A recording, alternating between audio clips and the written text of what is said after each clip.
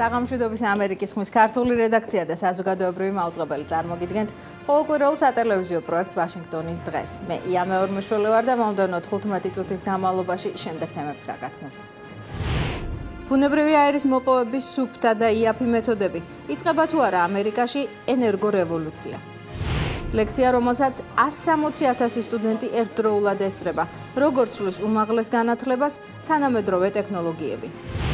რატომ ზღუდავს ნიუ-იორკის მერი გაზიანი სასმელების გაყიდვას ქალაქის რესტორნებში, მაღაზიებსა და კინოთეატრებში.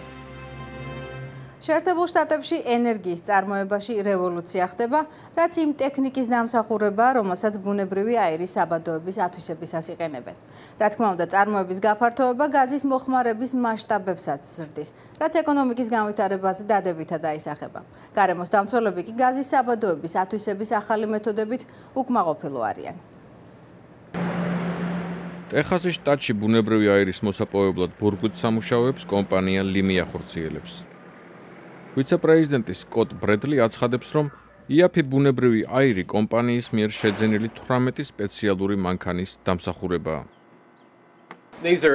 ესენია F550 ტიპის მანქანები, რომელიც ფორდის ძრავებზე მუშაობს. ჩვენ ეს ტექნიკა წელზე მეტია გვყავს და ძალიან კარგად ვამუშავებ. ამ ტექნოლოგიების გამოყენებამ გაზის გაიაფება გამოიწვია. ეს ტექნოლოგიები კი ტეხასში ჯორჯ მიტჩელის ხელმძღვანელობით განვითარდა. რაც ხდება შეერთებულ შტატებში გაზის და ნავთობის მოპოვების თვალსაზრისით, ახლა უკვე მთელი მსოფლიოსთვისაა დამახასიათებელი. მიტჩელის კომპანია გაზის მოპოვებას ორი მეთოდით ახორციელებს. ესენია ნიადაგის ჰიდრავლიკური ტეხვა და ჰორიზონტალური ბურღვა. ეს მეთოდები 1970-იან წლებში დაინერგა. როდესაც მიტჩელმა თავისი კომპანია გაყიდა და მეთოდები გამოაქვეყნა, რამაც 2002 წლიდან სხვა მომპოვებელი კომპანიების სწრაფი გაფართოება გამოიწვია. მე საკმარისი ფული დავაგროვე და მინდოდა საზოგადოებისთვის ეს გამოცდილება გამეზიარებინა. ჰიუსტონის უნივერსიტეტის გეოლოგიურ მეცნიერებათა პროგრამების დირექტორი დონ ვან ნიუენჰუზი ამბობს, რომ მიტჩელი დიდქებას იმსახურებს. მიტჩელმა რაც გააკეთა, ეს იყო ორი სხვადასხვა ტექნოლოგიის ტეხვითი და ჰორიზონტალური ბურღვის ერთად გამოყენება, ამით მან დაადასტურა, თუ როგორ შეიძლება ფინანსური მოგების გაზრდა. გარემოს დამცველი ჯგუფის ხელმძღვანელი ემილი ვურთი ამბობს, რომ ბურღვითი სამუშაოების ახლოს მცხოვრები ადამიანები შეშფოთებულნი არიან წყლის ქიმიური ნივთიერებებით დაბინძურების საფრთხის გამო. ჰიდრავლიკური ტეხვითი მეთოდით წყლის ამოტომვისას ხდება კლდოვან ნიადაგში ქიმიური ნივთიერებების გაჟონვა, რაც მეთანის აირის ზევით ამოწევას იწვევს. ტექნოლოგიის მომხრეები კი ამბობენ, რომ ჰიდრავლიკური ტეხვა მინიმალური ზიანით ხორციელდება. ჰიდრავლიკური ტეხვით და ჰორიზონტალური ბურღვით აირის მოპოვება ნავთობის ბიზნესში ისეთივე ტექნოლოგიური გარღვევაა, როგორც ქარის ენერგია ან ელექტროავტომობილების წარმოება. ჩვენ ვნახავთ, რომ ბაზარი ამ სიახლეს მიიღებს და რაც გვსურს, იმას მივახცევთ. როგორც კვლევები მიუთითებს, ამერიკელთა უმრავლესობა გაზის მოპოვებაში ახალი ტექნოლოგიების გამოყენებას მიესალმება, რაც ბუნებრივი აირის გაიაფებას უწყობს ხელს. თუმცა ამერიკელები აცხადებენ, რომ ამით გარემოს ზიანი არ უნდა მიადგეს. ლევან ღირსიაშვილი, ამერიკის ხმა, ვაშინგტონი.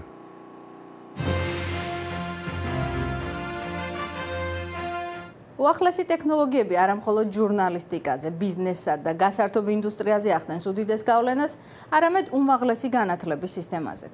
ამერიკულ უნივერსიტეტებში უკვე დაინერგა ახალი ლექციები, რომლებსაც მსოფლიოს ყველა კუთხიდან 10,000 სტუდენტი ინტერნეტის მეშვეობით ერთდროულად ესწრება.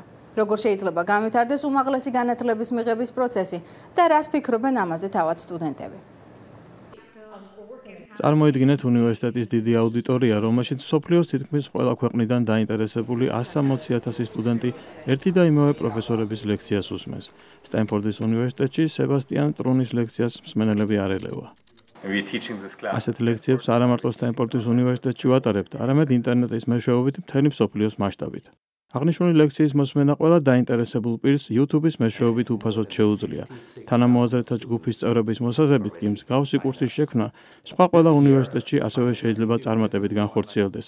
ნიუ-იორკში არსებული კოლუმბიის უნივერსიტეტის პროფესორის რიტა მაკარტის განცხადებით, უმაღლესი განათლების მოდელი სოკრატეს დროიდან არ შეცვლილა. ჩვენ ისევ ძველი მეთოდით ხელმძღვანელობთ. აუდიტორიის წინ ერთი ადამიანი დგას, რომელიც გარკვეულ ჯგუფს ესაუბრება. მისი ფუნქცია დასმულ კითხვებზე პასუხის გაცემაცაა.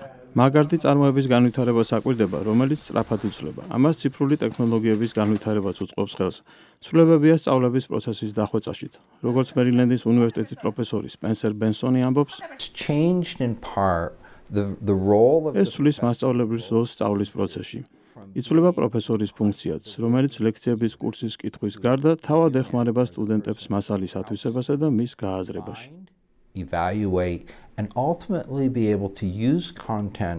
კიდევ ერთი ცვლილება, რომელიც ასევე უნდა განხორციელდეს, სტუდენტების აკადემიურ შეფასებას ეხება. რობ ჰიუზი ორგანიზაცია ტოპკოდერის პრეზიდენტია. მისი თქმით, თანამედროვე პროგრამულმა უზრუნველყოფამ მათემატიკაში, ალგორითმებსა და კომპიუტერის ცოდნაში პროგრესი გამოიწვია. ამან საშუალება მოგცა ავტომატური საგამოსტო სისტემა შეგვემუშავებინა, რომელიც სტუდენტების ცოდნის უნარს დროულად და ეფექტურად ამოწმებს. უფრო ძნელია სტუდენტების წარმატების მიღწევა ლიტერატურაში, ისტორიასა და არატექნიკურ საგნებში. ონლაინ გაკვეთილები მასალის გაცნობას უწყობს ხელს, თუმცა პედაგოგის მონაწილეობა სტუდენტების განვითარებისთვის აუცილებელია. კანადაში მდებარე ატაბასკას უნივერსიტეტის პროფესორი ჯორჯ სიმენსი ამერიკის ხმას სკაიპით დაუკავშირდა. ეს განათლების სფეროში დიდი წარმატებების დროა, თუმცა კითხვის ნიშნის ქვეშ დგება თავად უნივერსიტეტების არსებობის პრობლემა. მაშინ როცა ექსპერტები ონლაინ განათლების განვითარების გაფართოებას მოითხოვენ, ამ თემაზე სტუდენტებს საკუთარი მოსაზრება აქვთ. მე მგონი სწავლა უფრო გაძნელდება. უნივერსიტეტის საერთო საცხოვრებელში მეგობრებთან ერთად საღამოს საათებში ინტერნეტით ჩატარებული ლექცია ვფიქრობ საინტერესო იქნება. სტუდენტებს მოწონთ ონლაინ განათლების იდეა, რადგან ეს მათი აზრით უფრო იაფი დაჯდება. ზოგიერთ მეცნიერს მიაჩნია, რომ უნივერსიტეტები განათლებაში ცვლილებების განხორციელებას გარკვეულ წინააღმდეგობას გაუწევენ. თუმცა მათი ერთი ნაწილი თვლის, რომ ტექნოლოგიაში მომხდარი ციფრული რევოლუცია ცოდნის მიღებისა და გავრცელების სფეროში მკვეთ ცვლილებებს გამოიწვევს. მიხა გეგეშიძე, ამერიკის ხმა, ვაშინგტონი.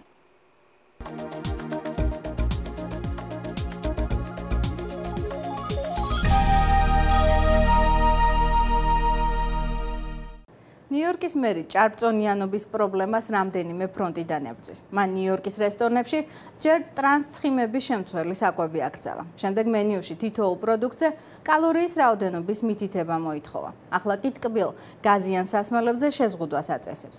ბლუმბერგის ახალი ინიციატივით რესტორნებში, კინოთეატრებში და მაღაზიებში 450 გრამიანზე დიდი ჭურჭლით გაზიანი სასმელი აღარ გაიყიდება. როგორ აფასებენ ამ გადაწყვეტილებას დიეტოლოგები და თავად საზოგადოება? ვის სჭირდება ამდენი შაქრის და სოდის შემცველი წყალი? 450, 560, 900 გრამიანი ჭურჭელიც კი. ამერიკელთა დიდი ნაწილისთვის ეს ჩვეული რაოდენობის გაზიანი სასმელია. საკმარისია, ამბობს ნიუ-იორკის მერი მაიკლ ბლუმბერგი. ის ქალაქში დიდი ზომის გაზიანი წყლების აკრძალვას გეგმავს. ზოგ ნიუ-იორკელს კი ეს არ მოსწონს. არ მესმის, რას ნიშნავს ეს? გაზიან სასმელს ვეღარ დავლებთ? აღმაშფოთებელია. აქ დემოკრატია, არჩევანის საშუალება უნდა გქონდეს. რამდენიც მინდა, იმდენის დალევა უნდა შემეძლოს. დევიდ ალმასი კონსერვატიული მიმართულების კვლევით ორგანიზაციას წარმოადგენს, რომელიც ბლუმბერგის რეფორმის წინააღმდეგ გამოდის. მისი ინიციატივით ისე გამოდის, რომ რესტორანში 1 ლიტრიანი ლუდის შეკვეთა შეგვეძლება, მაგრამ იმავე ზომის კოკა-კოლის კი არა. 907 გრამიან სასმელს თითქმის ყველა მაღაზიის თუ რესტორნის ქსელი ყიდის. ბლუმბერგი 2006 წლის კვლევაზე აპელირებს, რომლის მიხედვითაც გაზიანი სასმელები პერმანენტულ ჭარბწონიანობას იწვევს, ზრდის დიაბეტის და გულსიხსრახვთა დაავადებების რისკსაც. დიეტოლოგი კლერ რებრონი ინიციატივის მომხრეა. ვის სჭირდება ეს ლიტრიანი თხევადის შაქარი? სასარგებლო მასში არაფერია. ის მხოლოდ კალორია შეიცავს, რომელიც ორგანიზმში ცხიმად იქცევა. მისი თქმით, რაც მეტ შაქარს ვიღებთ, მით უფრო მეტი გვინდა. სიმართლე გითხრათ, კოკა-კოლაზე დამოკიდებულება გამიჩნდა, თავის დანებება გამიჭირდა კიდეც. აკრძალვას ბევრი ნიუ-იორკელი უჭერს მხარს. ვფიქრობ, კარგი იდეაა. ცოტა ჭარბი წონა მეც მაქვს, ხომ ხედავთ, მუნცელზე მიყურებთ. საბოლოო გადაწყვეტილებას ქალაქის ჯანდაცვის საბჭო მიიღებს. საბჭოს წევრები კი ბლუმბერგის დანიშნულები არიან. უნდა ვივარაუდოთ, რომ აკრძალვა ძალაში სულ მალე შევა. მაია ქვარცხავა, ამერიკის ხმა, ვაშინგტონი.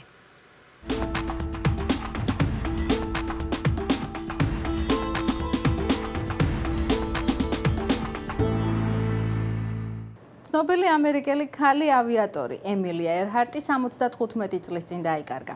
დღემდე უცნობია თუ რამ გამოიწვია მისი თვითმფრინავის ავარია, თუმცა ემილიას ფრენის ბოლო წუთებზე მეცნიერებს სიახლეები აქვთ. ემილიას დედამიწის გარშემო თვითმფრინავით შემოვლა უნდოდა, მაგრამ მიზნის მიღწევამდე მისი თვითმფრინავი წყნარ ოკეანეში ჩავარდა. უკანასკნელი 24 წლის განმავლობაში ჩამოვარდნილი თვითმფრინავისა და საიდუმლოებით მოცული ავარიის დეტალების დასადგენად წყნარ ოკეანეში 9 ექსპედიცია გაიგზავნა. ამელია ერჰარტი ამერიკული ავიაციის ისტორიაში გამორჩეული ფიგურაა. პირველი ქალი პილოტი ატლანტის ოკეანეზე მარტოდ განხორციელებული გაფრენის შემდეგ ამერიკელებმა ეროვნულ გმირად შერაცხეს. თუმცა ერჰარტის სახელი კიდევ უფრო პოპულარული 1927 წელს მომხდარი ტრაგედიის შემდეგ გახდა, როცა პილოტ ფრედ ნუნანთან ერთად მსოფლიოს გარშემო დაწყებული მოგზაურობისას ორივე მფრინავი გაუჩინარდა.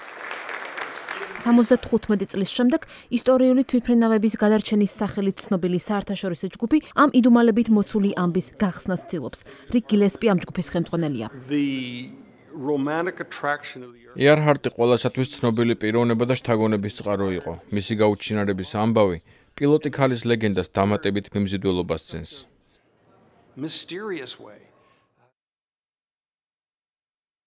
ერჰარტი პაპუა ახალი გვინეიდან აფრენის შემდეგ ჰოულენდის კუნძულებთან მიახლოებისას გაუჩინარდა. მეცნიერები ვარაუდობენ, რომ თვითმფრინავს საწვავი დააყდა და დაუსახლებელ კუნძულზე მოუწია დაშვება. მიუხედავად ამისა, ეს კუნძული საქმის 1927 წელს ჩატარებული მოკვლევისას სათანადოდ ვერ იქნა შესწავლილი. ჩვენ გვიკვირს, რომ ერჰარტის კვალის მიგნებას გაუჩინარების ყველაზე სავარაუდო ადგილას არავინ შეეცადა. აღნიშნული ჯგუფის წევრებმა უკვე აღმოაჩინეს არაერთი საინტერესო ობიექტი. ზოგმათგანს 2007, სხვებს კი 2010 წელს მივაკვლიეთ.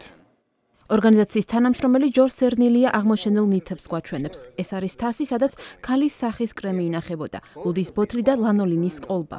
ყველა მათგანი 1930-იან წლებშია გაუჩინარებული. ორი ქიმიური ლაბორატორიიდან მიღებული ანალიზების შედეგად დასტურდება, რომ ნიკუმაროროდან ამოღებული ბოთლის შემადგენლობა eBay-ის საიტიდან ამოღებული ბოთლის შემადგენლობას ემთხვევა. ჯგუფმა ასევე მიაკვლია თვითმფრინავის ნარჩენებსაც. გილესპი ამბობს, რომ აღმოჩენილია საინტერესო ფაქტობრივი მასალა, თუმცა ნაკუმაროროს კუნძულზე გაუჩინარების სამხილის უტყუარობა თვითმფრინავის დაღუპვის ვერსიაში ეჭვის შეტანის საფუძველს იძლევა. ეს ნამდვილი თავსატეხია, თუმცა მთავარს მივაგენით. გახსნილია ძირითადი ფაქტები, თუმცა გვაკლია რამდენიმე დეტალი, რაც რებუსის ამოხსნაში დაგვეხმარებოდა.